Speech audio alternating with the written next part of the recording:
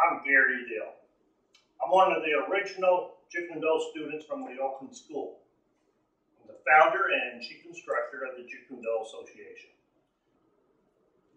Before and after each class in our Jeet Kune Do schools, we do the Oakland Jeet Kune Do salutation.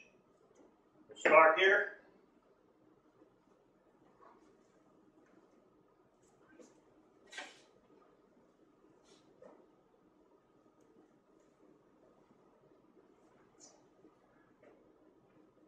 Now, first move, step one. Step up with the left foot. Bring your right hand up here by your hip. Palm up in a fist. Your left hand covers your right hand, but it's open. Step two, you step up with the right foot.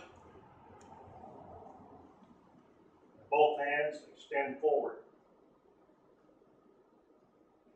Step three, you return back to that same position. Step four, bring your hands down.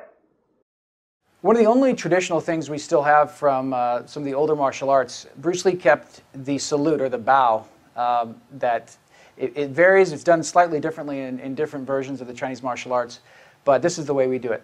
So typically the instructor will say, Yubei, left hand goes over your right fist, and then Genlai means salute.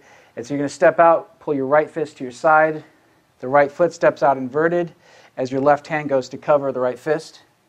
You're going to step through with your left foot out onto the ball of your foot as you push forward, and then just basically roll back, step back left foot, step back right. I'll show you at an angle. Yubei, Genlai. And this is just, we keep this out of respect for Bruce Lee and sort of keeping in line with the tradition of what he was teaching.